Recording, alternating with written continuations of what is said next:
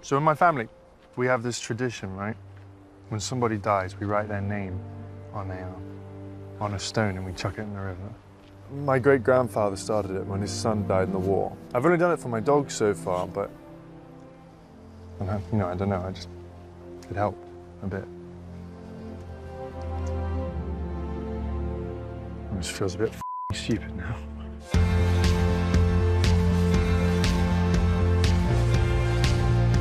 Red staircase. I accidentally fingered my cousin here. Henry VII's cabinet. Goes to Granny. Hi, Granny. Green room, garden, some hideous Rubens. Broken piano. Blue room, it's blue. You want me to take yours back? No, I'm sorry, I thought... I mean, I can wheel it back to college. It's not that far. Oh, thank you. Thank you. I'm sorry I don't know your name. I'm Felix. Oliver. Oliver? Yeah. Oliver. Oliver, I love you. I love... Yeah. I love you.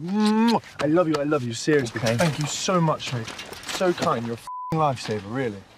Thank you. All right, I'll just leave yours in the bike shed, yeah? Fine. All right, cheers, Ollie.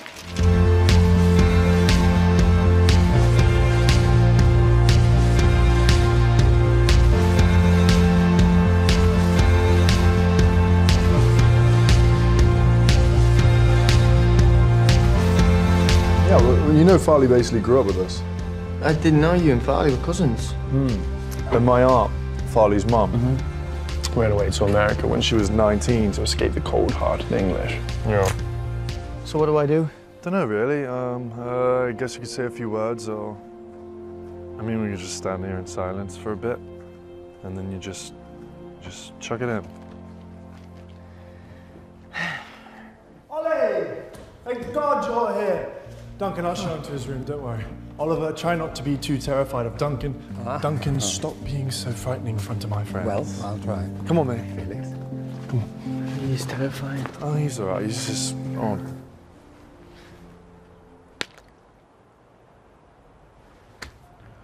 Well, that can't be good. Oh.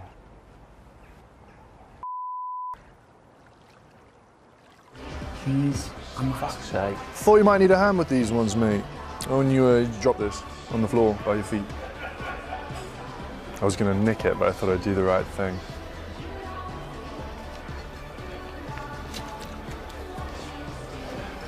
Thank you.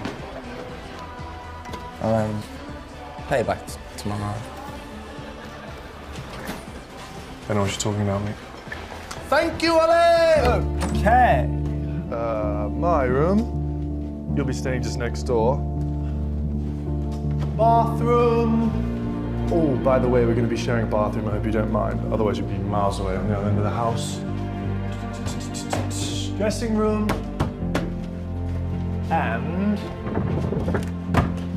your room. Wow.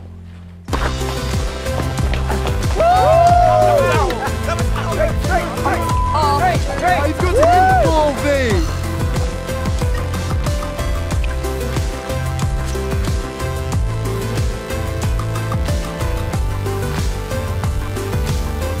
I'm glad you're here, mate. Right, I will leave you to it. Just one thing. Mum has a phobia of beards and stubble, so I left a razor for you in the bathroom. What?